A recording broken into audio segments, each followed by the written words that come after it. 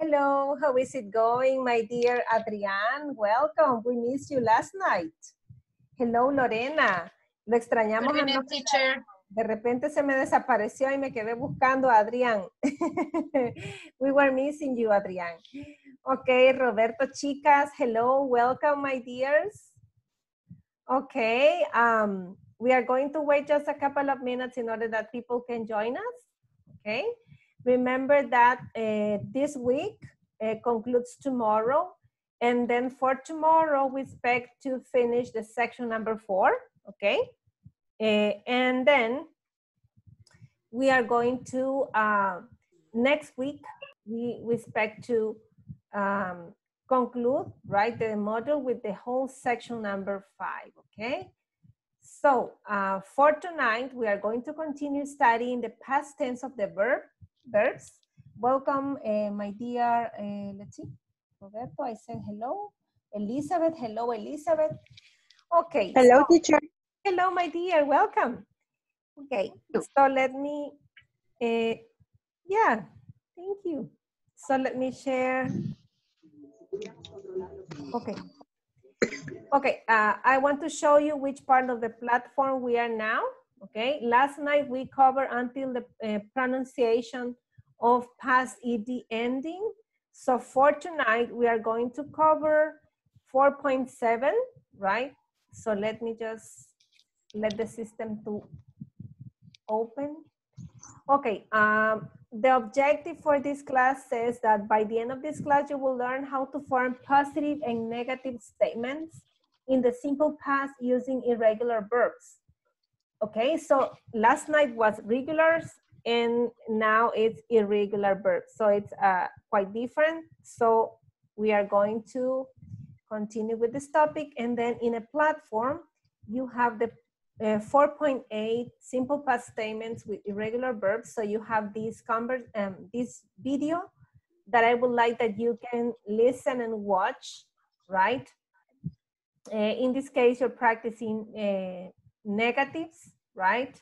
And also simple affirmative sentences, and also negatives. So let me advance. And later we will go to the knowledge check. In the knowledge check, basically what you have to do is to complete the conversation with the past tense, with the right past tense of the verb. You have 1, 2, 3, and 4 conversations. So please be careful to write the proper past tense of the verb. And then if time allows us, we are going to try to cover 4.10. That says by the end of this class, you will learn how to ask and answer simple past yes/no questions. Additionally, we'll practice a conversation which illustrates how the topic is used in real life settings. If it's not possible, we are going to continue tomorrow with this part of the topic. So let me stop sharing and let me share my screen of what I have for you tonight. Okay. Okay, what I have here is like a let's see, a chart to explain how do we conform or how do we structure the simple past tense, but in this case with irregular verbs in English, okay? So remember that the definition of past is that it's a verb that we use to refer to an action that took place in the past, of course, and it was completed, right? It means that the action is already finished and it doesn't have to do with the present. So it's something that we already did and finished in the past, okay? Nos referimos a una acción que tomó su lugar en el pasado y que fue completada, ¿verdad? Ya no tiene esa acción ninguna relación con el presente, ¿verdad? For example, we bought a new car last month. Compramos un carro nuevo el mes pasado. That's it, ¿verdad? To tell a story in which one thing happened after another. Para decir una historia de una cosa que ocurrió después de la otra, ¿verdad? Cuando utilizamos esto de una historia después de la otra, utilizamos connectors. For example, we walked into a room and noticed it was unusually dark. Or you can say, you can use other connectors like later, then, after that, okay?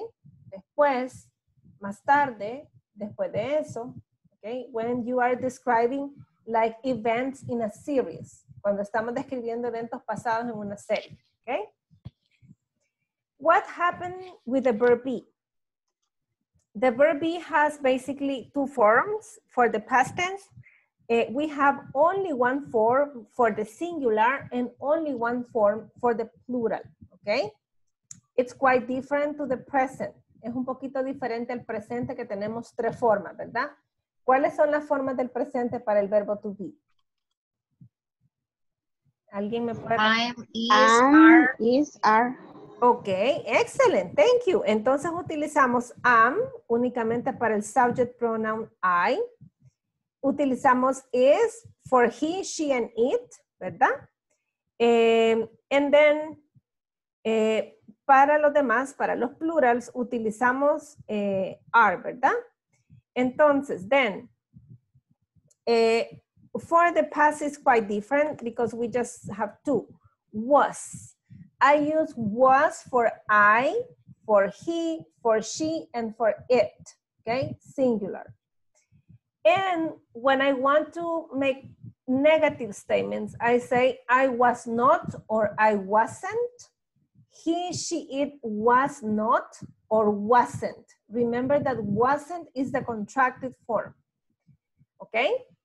And when I want to ask a question, I use the verb be at the beginning of the sentence. And then I say, was I, was he, was she, was it, okay? For the plural form, we use were. You were, we were, they were, okay? And when we want to have a negative, we say you, we, they were not, or the contracted form weren't, okay? And when I want to ask a question, I move the verb be at the beginning of the sentence and I say, were you, were we, were they, okay? So that's the verb be. But I have other verbs different to the verb be that you know that last night I explained that we have regular verbs that normally they conform their past using ed, like play, played, work, worked, okay? We worked last night on these regular verbs. But also we have irregular verbs, which don't have a specific rule for the past. So it means that you have to learn them by heart. You need to memorize all of them, one by one, okay? Sorry to tell you, but there's no way different to learn them by heart. And the examples are right. Look that here the W doesn't sound. Vea que acá la W, so let me use my magic spotlight. Okay, listen, here remember that the W doesn't sound. En este verbo, la W no suena. Se dice write, write and wrote. Write, wrote, write, wrote. Y el participio que es written, right? Written. Ok. Read, read, ¿verdad? En este caso el presente es read, vea. El pasado se dice red, como el color. Aunque se escribe exactamente igual que el presente, pero para usted definir que está hablando del pasado, usted utiliza red. Red, ok, dice red. Como el color, ok, like the color. So, what do we have to do when we need to ask questions or when we need to say negatives? We use the auxiliary or helping verb did, not for negatives, or didn't, okay? The ones in red are talking about the negatives. In order to have a negative, you have the subject plus didn't plus the verb in present plus the complement. For example, I didn't like the meal. Subject I, auxiliary did, contracted form of the negative, didn't, verb in present, like, the meal. ¿Por qué el verbo se queda en presente? Porque ya tengo un auxiliar acá, ¿verdad? Que es el did. Entonces, este verbo se mantiene igual. Comentamos la clase anterior que el auxiliar, en este caso el did, lo vamos a utilizar para negativas, como didn't, y para questions, for questions, ¿ok? So, what about the questions, okay? We can have different questions. We can have questions with WH or only questions with did plus subject plus the verb in present plus the complement, okay? Podemos tener preguntas simples que va el auxiliar did plus the subject plus the verb in present plus the complement like. Did you like the meal? Did, subject you, verb in present like, complement, the meal. But you can have WH word questions. Later we are going to expand this content, but we can say, why did you, o puede ser en negativo, ¿verdad? Why didn't you like the meal? ¿Verdad? ¿Por qué no te gustó la comida? Right? Entonces podemos decir otra pregunta con el WH. Y cuando sea ese el caso, when that's the case, you need to add the WH first, okay? Later, we are going to study questions in past with WH, okay? So that's a future topic. Okay, some frequency adverbs or verbs that you can use to talk about the past. Last week, a week ago, when he, she, or I was. Last week. Este last aplica para last week, last month, last vacation, last summer, last holiday, whatever you want to say, last, ¿verdad? La última vacación, el último año, el último evento, whatever. Ago. Cuando usamos ago, normally we use a period of time. A week ago, a month ago, a year ago, okay? Ago, hace, ¿verdad? Este ago es, the meaning es hace, ¿verdad? Hace una semana, hace un mes, hace un año. O when I was, cuando yo tenía o era, ¿verdad? O cuando yo estaba. En este caso, cuando yo era o estaba. When I was, for example, when I was 10 years old, I participate in a championship, for example, just to say something, right? And in that case, when I was 10 years old, I participated in a championship, okay? So let us advance. I have here just a few, okay. So let me, excuse me that I have a lot of in my control panel. So I'm going to start by here. Okay, this is a small sample of the different verbs that we have. So we have a lot of verbs, but this is just a sample. Esta es una pequeñita muestra, ¿verdad? De la cantidad de verbos que tenemos. So I brought here the most common, the ones that we use the most, los que utilizamos más. And look the difference. Awake, awoke, awake, awoke, awoken. Aquí yo me comí una N, me disculpo. It was okay. Spelling mistake. Be was where that I already explained, been. Okay, base form, simple past, past participle. Despertar, despertó, despertado. ¿Qué es el past participle? El past participle, el pasado participio, agrega lo que en español nosotros diríamos como hado, edo, ido. ¿Sí? Hado, edo, ido. Eso es el participio. Despertar, despertó, despertado. Be was where, ¿verdad? Ser, estuvo, estaba, ¿verdad? Been, sido. ¿Ok? Hado, edo, ido, participio. Blue, blow, blown. soplar, sopló, soplado.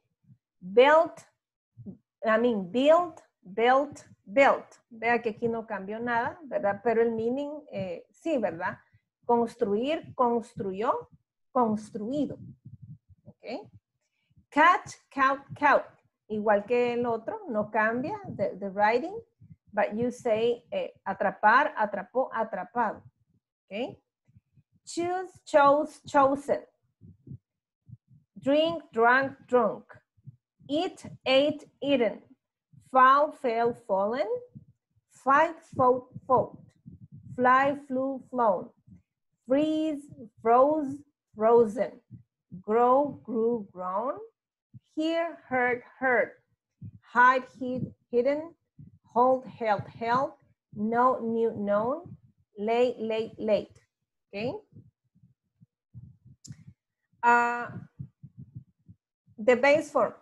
Leave, left, left. Lend, lent, lent. Lose, lost, lost. Pay, paid, paid. Quit, quit, quit. Read, read, read, read, read. ¿Verdad? Pero este es read y este es read. ¿Sí?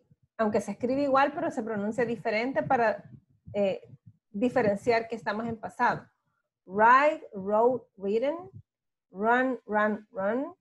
Say, said, said. Okay? And I have here basically the structure. Okay? So in a structure, I say, simple, right? I ate dinner, you ate dinner, he, she, ate dinner, we, they ate dinner, right?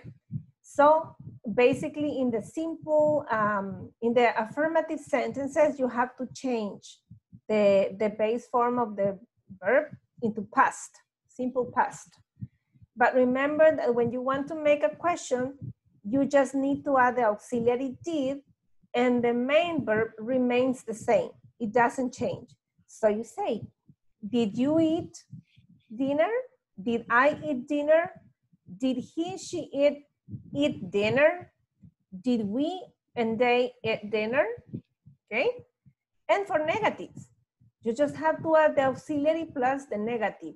Did, not, or didn't. I didn't eat dinner. You didn't eat dinner. He, she, didn't eat dinner. We, they didn't eat dinner. But also you have the possibility to give just a short yes, no answer. For example, yes, if you ask me, Patricia, did you eat dinner? I can say, yes, I did. Como un sí, ¿verdad? O say, no, I didn't. Y eso es equivalente a no. Pero tengo que decirlo completo, ¿verdad? Yes, I did. No, I didn't. Okay. So, some simple past tense regular verbs spelling rules, okay?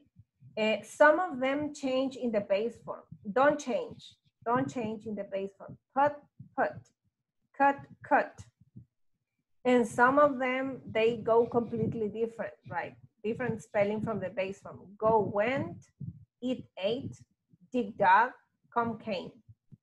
They are completely different, okay? So, I would like that you can help me to try to complete this, okay? So, I'm going to hide myself, take a picture, and invite you to try to complete the past tense.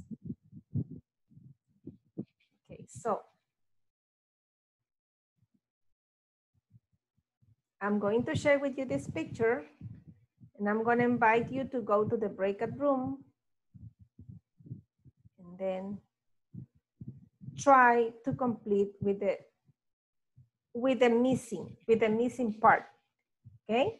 Vamos a los breakout rooms y tratemos de completar esta lista con la parte que haga falta. Puede ser que le haga falta en un caso el presente, en otro caso le puede faltar el pasado o en otro caso le puede faltar el pasado participio. So, let us try to complete it. Tratemos de completarlo, ¿verdad? So, do you have questions so far? ¿Tenemos preguntas? No? Okay. So let's create the room and let's go.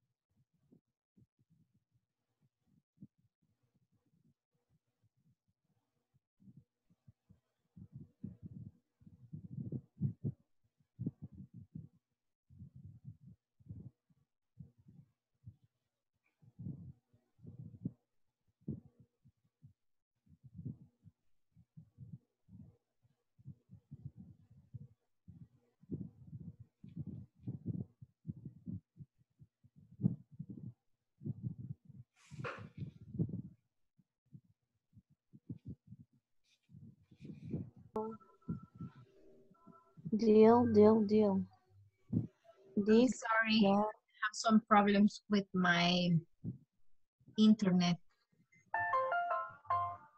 Hello, Lorenita, just in case you have problem, you can use the chat, okay? And Okay. it's good that you turn off your camera when there's low internet signal, okay? Okay. I Excellent. already See you doing later. it. Okay. Okay.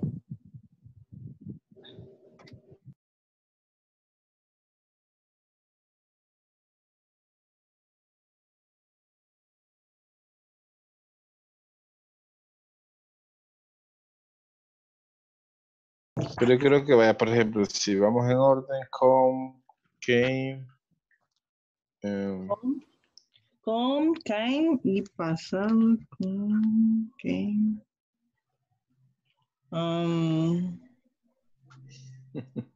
Come. Oh, is everything okay? hi teacher. Estamos algo perdidos, teacher. A ver, ¿en qué les puedo ayudar? ¿Verdad que vamos a completar la imagen que usted mandó? Sí, eso, traten, antes les había dado una lista, ¿verdad? Sí, exacto. Ok, entonces busquen los verbos en esa lista, si están, qué suerte y completamos, ¿verdad? Puede ser que les haga falta el base form, que es el presente, el past o el past participle. Okay. Sí. Okay. Excellent. Bueno. If you have questions, extra questions, let me know. Okay. Okay. Okay, teacher. See you in a minute. Thank you.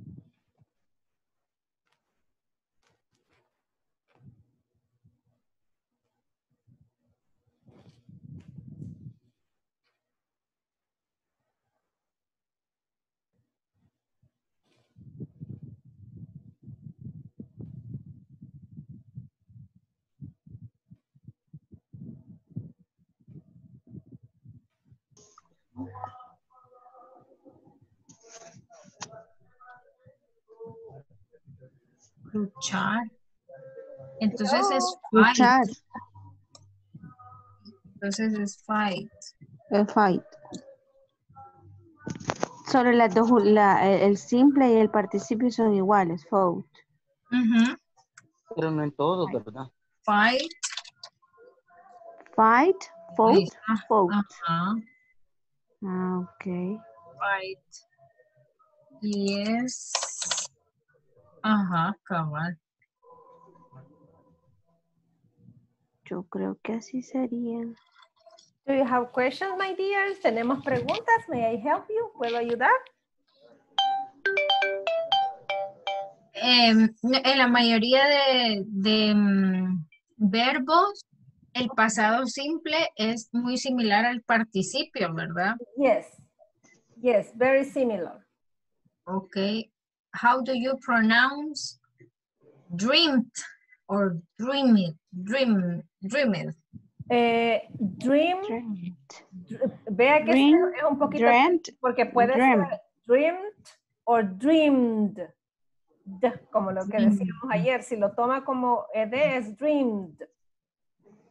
Dream. Y dog. Dreamed. Drunk. Dog. Drink, drunk, drunk. No, Drive, dog. drove.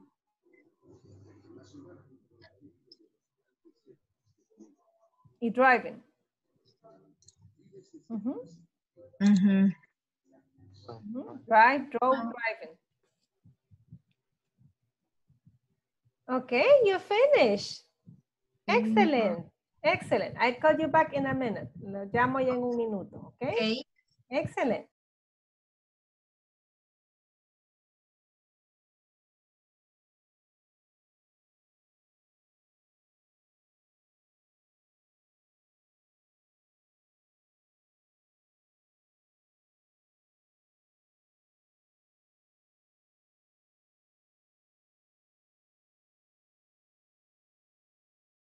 Hello, welcome back. Excellent. You're back. So let me show you again the exercise in order that we can complete.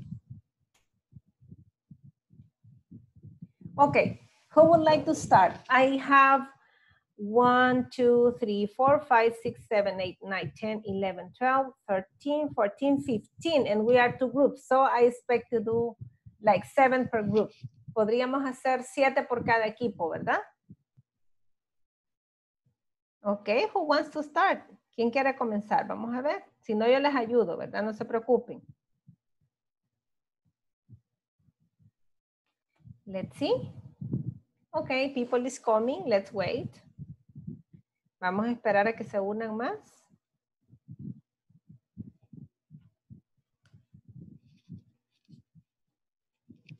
Okay. I was saying that we have 14 difficulties, so you decide if you want to work in groups or we solve one by one, okay? Hagámoslo juntos mejor. Come, para que hagamos la pronunciación de una vez. Come, came. Come, came, ¿Y cómo les quedó acá? came. Came, ¿verdad? Igual que acá. Y acá tenemos Cost. cost. It's the same. And it means that when you use this verb, is the context the one that will determine if you are talking about present or past, ¿verdad? Cuando usemos este verbo es en el contexto que vamos a determinar de qué tiempo estamos hablando, ¿verdad? Okay. Okay. Number 3. Deal. Deal. Cut. Cut. Es cut. Cut, Es cut. Cut. Right? Okay. And aquí. Deal. Deal. Ajá. Deal. Dealt. Okay. Deal. El primero no lleva T, ¿verdad? Solo es sin T. Deal. Y los otros dos es dealt. Ok, acá. Deal. Dog. Dog. Ok. Do. Does. Dom. Dos. No, dom. No. Lo acabamos de estar usando. Do, Lo acabamos de does, estar y usando. did. No, lo acabamos de estar usando de auxiliar. No me digan Did. does. Ujú. El pasado es did. Ahora, Did. vean qué tricky, porque aquí, claro, es do, el verbo es do, pero también puede ser does en presente. Do, does, ¿verdad? ¿Sí? Pero en el pasado es siempre did. Did. Did. Only did, ¿ok? Do, did, done. Recuerden que es un auxiliar, pero también es un verbo principal que significa hacer, ¿verdad? Sí. Ok. Ok, let's advance. Draw, Draw, Draw. drew, Drew. Draw. draw. draw, Ok. Draw. Ok. Dream. dream, Dream. Y dijimos Dream. que podíamos decir dream Dream. o dreamed, ¿verdad? Cualquiera de las dos formas, es correcto. Este verbo se lo pueden encontrar así y ambas formas es correcta, en pasado y pasado participio. Drink, Drink. drunk, Drunk. Drunk. drunk, ok. Drunk. Drive, Drive. Drag. Drive. y acá, No, drove. drove draw, y driving, driving. Driving. Very good. Now eat, Eat, ate, eaten. eaten, eaten, eaten. Eaten. Eating. Okay, yes. Fall, Fell. mhm, fell, y falling, excellent. Feed. Mhm. feed, feed, Feed. feed, Feed, fed, fed. Fed. Luego feel, Feel. felt, Felt. Felt. ok. Felt. Luego, Fight. mhm, fight, Fought. Fought. fought, fought. okay, excellent. Okay, here I have another chart, but Teacher. because of the time, yes, please, adelante. ¿Hay alguna regla ahí que se deba de seguir para utilizar, por ejemplo, que terminan en driving, falling, en EN? ¿Hay alguna regla para seguirlo? No es como una regla, pero sí digamos que por el sonido usted pudiera ubicarse. Déjeme ver qué puedo conseguir de mis materiales, ¿verdad? Y con mucho gusto, si lo tengo, yo les comparto, ¿verdad? De mis propios materiales que yo tengo, ¿verdad? Con mucho gusto. Solo que por el tiempo es un poquito amplio acá, lo sería vía chat, ¿verdad? Okay. Okay. So, let me see here, okay? So this part is very similar to the one that I already presented, right? Este cuadro es bien similar al que ya les presenté. That's basically here the structure. Les voy a poner mute, chicos, para que me puedan escuchar y después ustedes se quitan ok, si necesitan hablar, ok. I have the affirmative, which is subject plus base form ed. El subject plus base form plus ed. I, you, he, she, it, we, they, subject, played football every day. I mean, played football yesterday. Ok, vean, estas son otras palabras que vamos a aprender del pasado, ¿verdad? Last week, como ya les había dicho, ago y también yesterday, ¿verdad? Esas son expresiones for the past. Those are past expressions. Okay, what about, this is regular verbs structure. This is a structure with the auxiliary do in the present, but did in past, okay? So in this case, what do we have here is that you have the base form in the past, but in this case, you use the subject plus the second form or the past. I, you, he, she, it, we, they went to the cinema. Cuando les digan the second form of a verb, también se refiere al pasado, ¿verdad? That's the past. Okay, what about the negatives? In the negatives, you say subject plus didn't plus base form. Subject, I, you, he, she, it, we, they didn't play, right? Or didn't go. In this case, I didn't play football yesterday. I didn't go to the cinema last night. Remember that for the past, did is for all the persons. Para el pasado, for all the subject pronouns, right?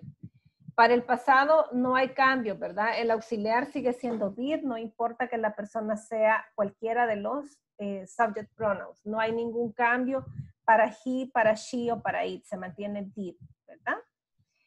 And for the interrogatives, we have the structure is did plus the subject plus the base form. For example, did you play football yesterday? Or did he, she, it play football yesterday? Or did you go to the cinema last night? In this case, we write did first, okay, at the beginning of the sentence. But if you have an interrogative with WH, you can say, in this case, you move the WH before did, and then you add did plus the subject plus the base form. And you say, what did you play yesterday? The answer, football. Where did you go last night? To the cinema, okay? Because in this case, they are asking for information. Okay, so let me advance. Okay, again, here I have another exercise. So I would like that you can take a picture and then we can continue practicing with the past tense of the irregular verbs. So let me take a picture if you can, I will appreciate. Okay, le voy a mandar esta imagen al grupo. Si usted le puede tomar una mejor, lo apreciaría mucho. Okay, there you go. Okay, what we're going to do is to try to write the past tense of the verb in parentheses and to provide the right answer, the right yes-no question, ¿verdad? Usted sabe que las yes-no answers is yes, she did, no, they didn't, and so on. So the challenge here is to write the proper past tense of the verb, okay? El reto en este ejercicio es que por favor escriba el correcto, el pasado correcto en cada uno de los verbos que están en paréntesis. Do you have questions so far? ¿Tenemos preguntas? Okay, so just let me open again the breakout rooms and please join. Thank you. If you have questions, let me know, please.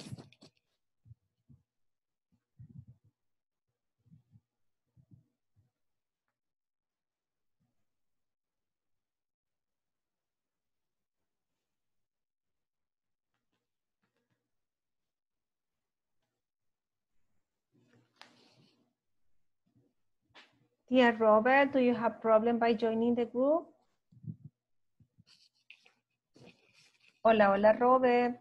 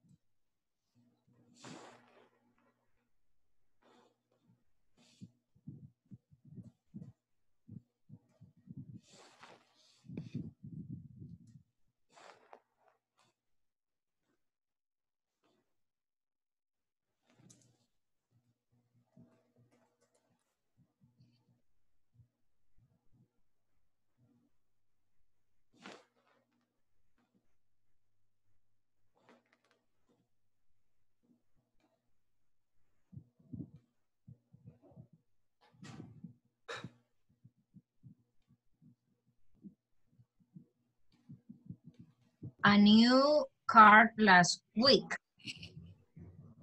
They went to Italy on their last.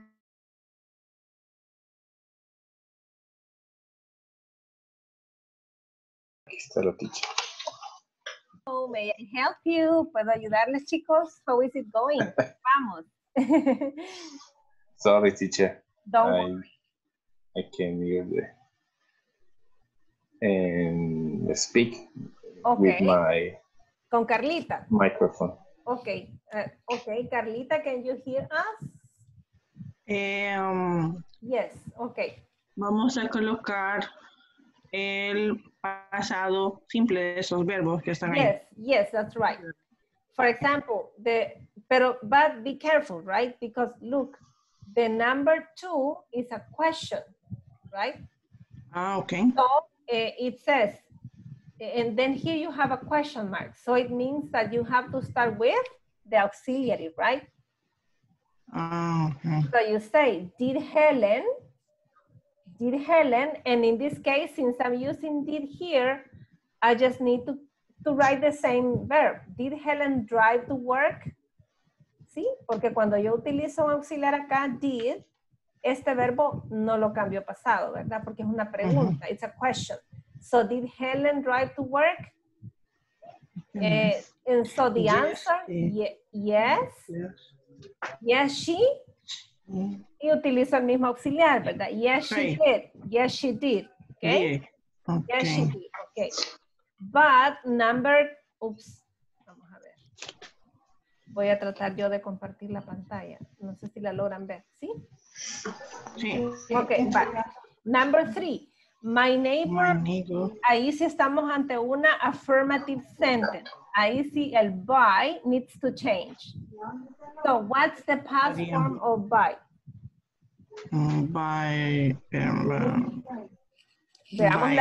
Veamos la listita. Ahorita.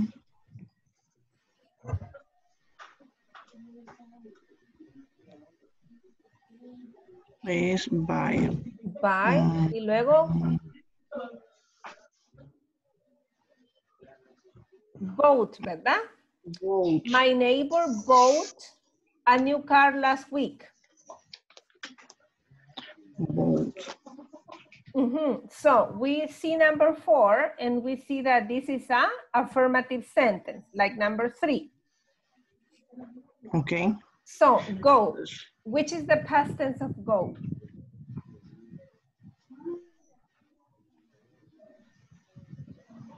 Go. Went, ¿verdad? Very good.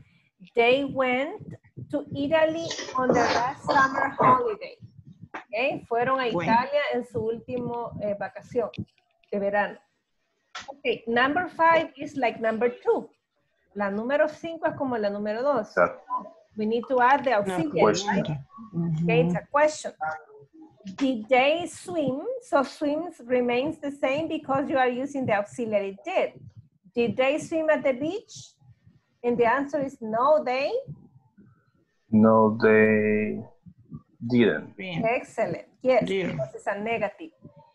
6, my family and I see a comedy. So yes, my family and I saw a comedy movie last night. Okay. Number 7. Fears with us exercise. Past. No. El pasado, el que utilizamos de auxiliar. Don't. Did. Perdón.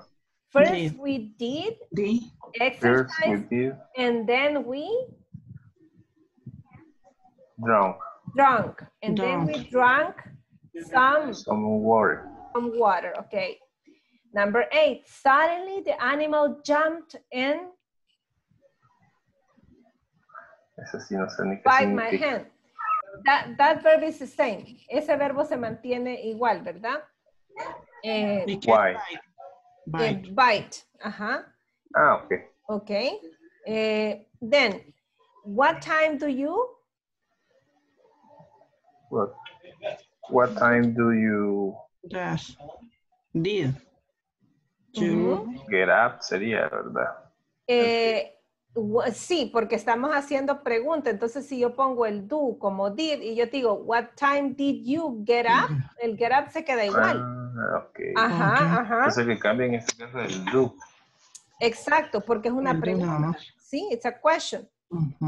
Vea, el pasado es did. Solo le quitamos, del verbo anterior, solo le quitamos al pasado la letra E. Sí, el primero es Y siempre es esa misma regla. bite, no siempre. Estos hay que memorizarlos. Por ejemplo, ese es bite y luego el otro es bit, bitten. ¿Sí? No sé cómo, a ver. Bueno, yo, como les dije, voy a buscar dentro de mis propios materiales y les mando para que lo vean. Pero en ese, el pasado es bit, solo le quita, le quita la letra E, ¿verdad? Suddenly the animal jumped and bit my hand. El siguiente sería, what time did you get up this morning? Porque es una pregunta, right? It's a question. Number 10, the Wright brothers, the first airplane in 1903. ¿Cuál sería el pasado de fly? Okay. Flow, ¿verdad? Lo teníamos ahí en la lista. Flow. ¿Ok? Okay. Number 11. Esta es una affirmative. I think I. El pasado de hear es heard, ¿verdad? I think I heard a strange sound outside the door 1 minute ago. Aquí estamos utilizando la expresión ago, 1 minute ago, hace un minuto. When I was 10 years old, aquí estamos utilizando cuando yo era, ¿verdad? When I was 10 years old, I break. El pasado de break. My arm. Broke, ¿verdad? I broke my arm. Me quebré el brazo. I broke my arm. It really hurt. Pero este verbo hurt no cambia. Entonces, it really hurt. Queda igual. The police catch is an affirmative sentence. The police catch all 3 of the bank robbers last week. Una expresión de pasado, last week. Catch, ¿cuál sería el pasado? Count, ¿verdad? Okay, the police caught all the 3 bank robbers last week. How many times did you ajá, y es una pregunta, read? es una WH. How many times did you read? Ahí se queda igual. Estamos usando el did. How many times did you read that book? Okay. And the last one, unfortunately, esa es una affirmative. Tiene que cambiar el verbo a pasado. Forgot, ¿verdad? Forgot. To bring, ese to bring se queda así porque es un infinitivo, ¿verdad? Porque el verbo principal es forget. Forget, entonces lo cambio a pasado. I forgot to bring my money. Okay, and that's it. Excellent. Thank you, teacher. See you in a minute, okay? Don't worry about. So just need to look around the irregular verbs and try to memorize them. Okay, I'll call you back in a minute.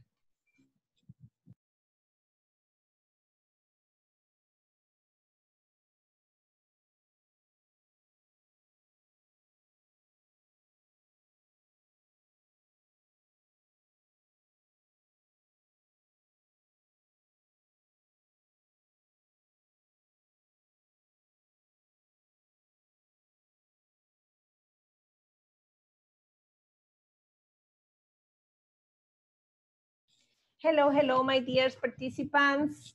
Welcome back. Okay, can you hear me?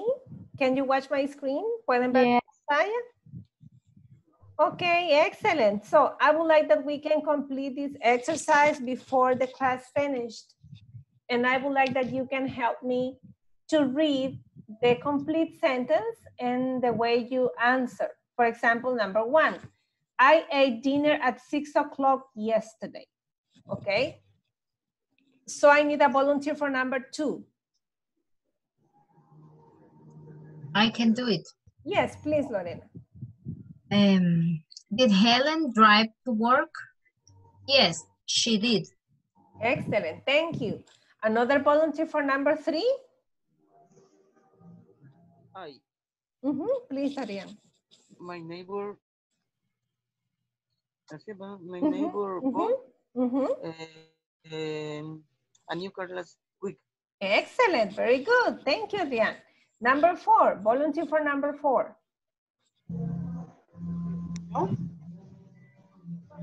Volunteer for- El 3, ¿verdad? number 4. 4, yes. They went Mhm. to Italy on days last summer holiday. Excellent, thank you. Number 5, volunteer for number 5. Did they swim at the beach? No, they didn't. Excellent, thank you. Volunteer for number 6. I can Yes, do. please. My family and I saw a comedy movie last night. Excellent, thank you, Lorena. Okay, that's the second round. Another volunteer for number 7. It's we Mhm. is Mhm. exercise. Exercise. Exercise. Exercise. Mhm. Exercise. And we drink some. Drunk. Drunk. Drunk. Mhm. Drunk. Some water. Yes, excellent. Thank you. Number 8. Some water. Ok, la voy a hacer yo. En este les había dicho que solo cambia, que se le quita la letra E al pasado, pero el presente es bite y el pasado es bit. Bit. The animal jumped and bit my hand. Se escribe igual. No, en el pasado se le quita la letra E y el participio es bitten. Que Bitten. nosotros la pusimos, nosotros le agregamos la D. Ah, no, ese es un irregular. Vaya, Es entonces. bite, así como está escrito, es presente. El pasado solo le quita la letra E y se dice bit. Y el Bit. participio duplica la letra T, mantiene la letra E y escribe N, bitten. Es sub del huerto, teacher. Just memorize, my dear. Okay. Menos la hice reír. Te va a acordar de my expression. Sí, Jesús del huerto. Jesus of the orchard. No, si es mejor en español, Jesús del huerto. Okay, that's nice. Number 9. What time? Who wants to do number 9? What time did Mhm. you got up this morning? Okay, get up se queda igual, ¿verdad? Porque utilizamos el did. Entonces se mantiene, get up. Excellent. Number 10. Ay, The Wright brothers Mhm. flew the fish airplane in 1903. 03. 03. Yes, excellent. Number 11. I think I heard Mhm. a strange sound outside the door 1 minute ago. Excellent, thank you. Number 12. Ahí nosotros tuvimos dudas. Ujú, adelante. When I was 10 years old, I broke my arm. Yes. está Really correcto. hurt. Hurt se mantiene. Se mantiene No porque cambia. no cambia. Ajá, it really hurt. Ah, Okay, thank you. That's good. Excellent. Y Number el participio de hurt. se mantiene teacher. igual. Hurt, hurt, hurt. Es como cut, cut, cut. En los tres es igual. Ajá, en los tres es igual, sí. Ok. Okay, number 13. The police. The police caught Ujú. all 3 of the bank's robbers last week. Okay, solo es couch. Couch. Ujú. ¿Y cuff qué? Topea. El pasado, atrapó, atrapó. Porque así como este es atrapar, el otro es couch, atrapar. Couch. Ajá, ¿Y atrapó. cómo se escribe? Sí, a ver, sí, it's like the same, but you have to add a U. ¿Cómo lo pusimos, creo? Después de la A tiene que agregar una U. Ajá, nosotros cabal. Couch. Así como lo escribimos, Es que Elizabeth. este es ok. catch, catch, couch, couch. Ah, catch, couch. Ujú. Okay, how many times Did you Did read? you read? Ujú. Ese que read se queda igual porque uso el did, That's me. ¿verdad? Mhm. Okay, and number 15, I mean, yes, 15. Unfortunately, Totally. I forgot to brought my money. yeah, I forgot.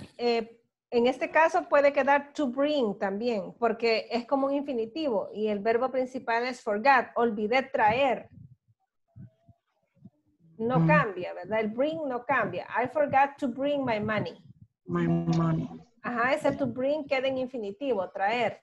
Y el que cambia a pasado es forget a forgot.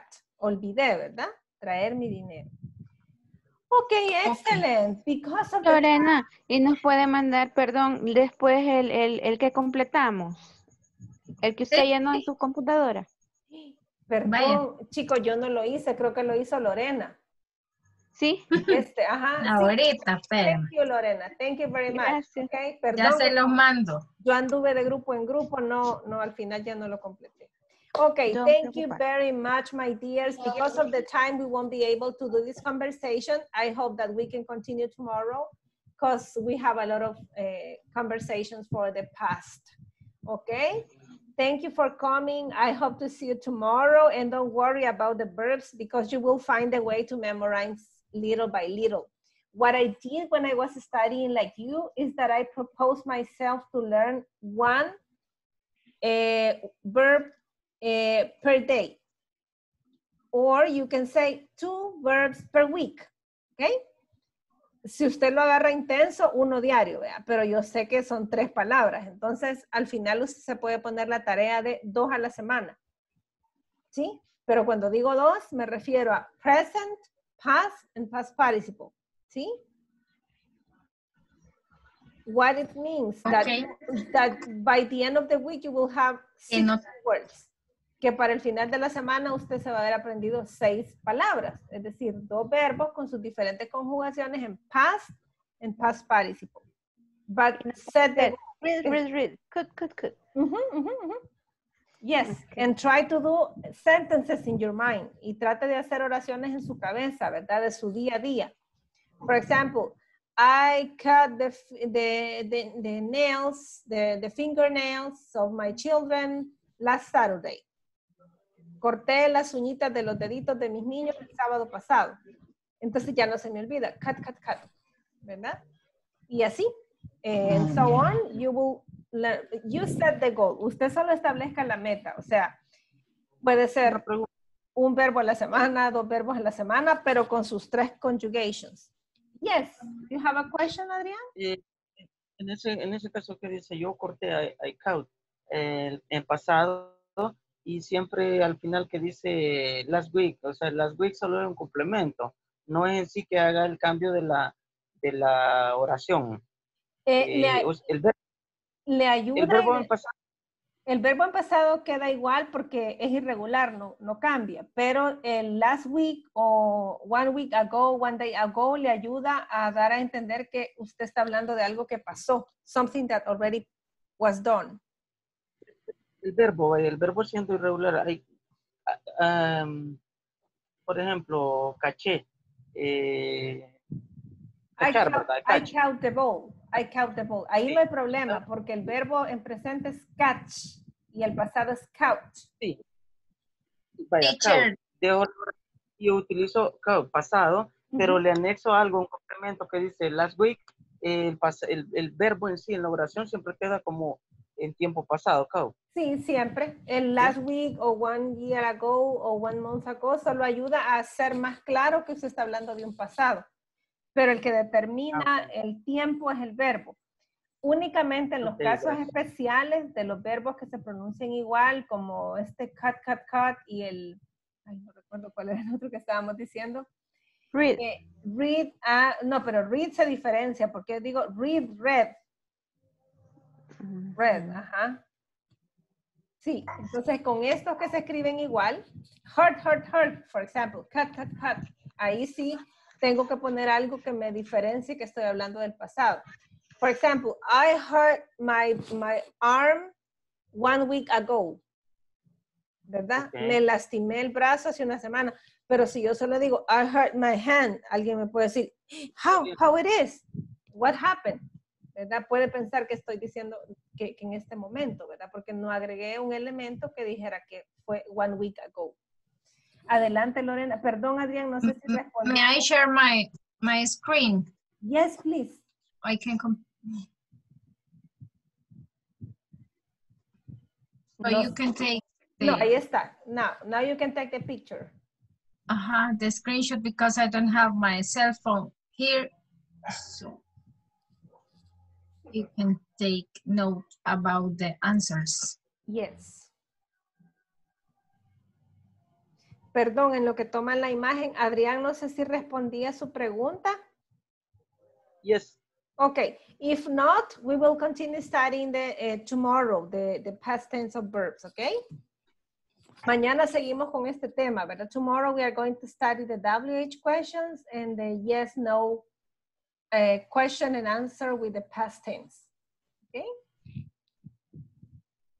Okay. Okay, my ya. turn. ¿Sí? Oh. Did you take the picture? ¿Tomaron la foto? Yes. Okay. Yes.